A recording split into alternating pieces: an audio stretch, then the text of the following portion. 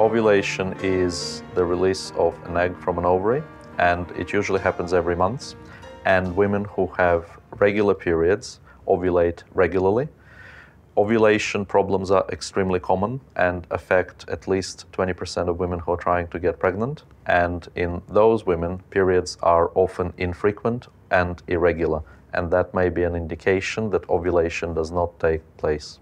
There are many causes of ovulation issues that I see in my practice. By far the most common one is a condition called Polycystic Ovarian syndrome, where not ovulating is associated with other symptoms. There are other causes which may include issues with weight. Being overweight or severely underweight may affect ovulation, as well as some other hormonal imbalances which may also affect ovulation.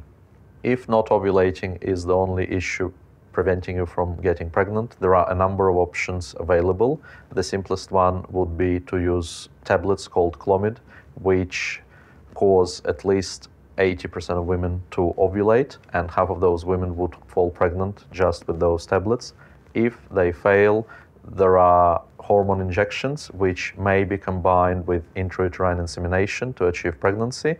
And in the unlikely event that that fails, IVF is the next option. There are risks associated with ovulation induction treatments, and the most common risk would be multiple pregnancy, including twins or triplets, and your fertility specialist would work with you, monitoring your cycles to minimize those risks.